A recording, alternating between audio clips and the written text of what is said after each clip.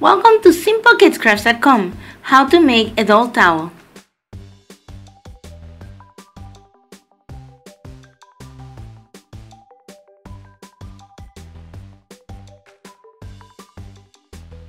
I'll be using these cleaning rags that could be easily found at your local 99-cent store as well as the supermarket.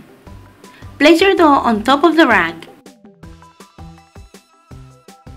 Then, cut the rag to the desired length. Attach a ribbon at the edge on both the front and the back.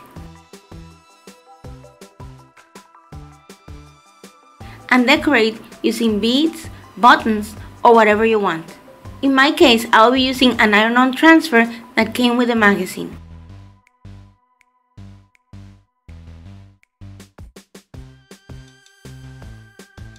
Attach your decorative elements to the towel, and that's it!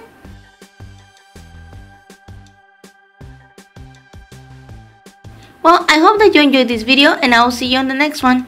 Bye!